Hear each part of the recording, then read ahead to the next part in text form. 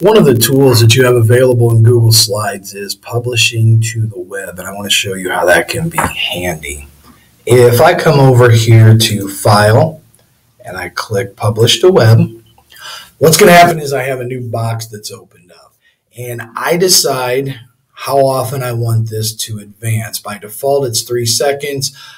Here are some other ones you have to choose from, but I'm also going to show you a way to change that to maybe a number that's more manageable for you.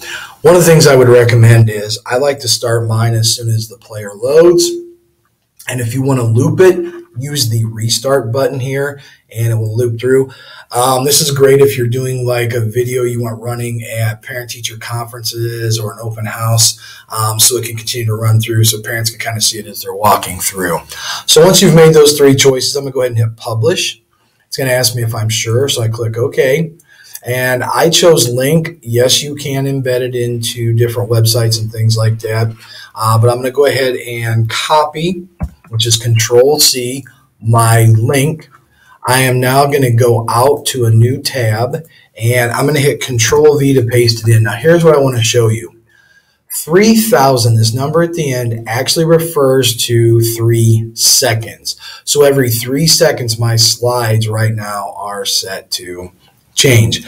But maybe I want to set it to half a second for them to move faster. So what I'm going to do is I'm going to go to 500 on this. If I wanted to go to 5 full seconds, I would go to 5,000. So you can kind of play around a little bit with the numbers to kind of get your changes. One of the activities that you're going to do is some stop motion animation, and you're going to want this number to be fairly low, like around 50 or 100, and that's why I'm showing you this trick. So what I'm going to do is I'm going to go ahead and hit enter. Now that I've pasted that in, you're going to see every half second my slides are going through, and my slides are also then looping. Now to unpublish, because right now this is technically a published website, I go back. And what I'm going to do here is if I click at the bottom where it says Publish Contents and Setting, I'm going to hit Stop Publishing. Are you sure? Yes.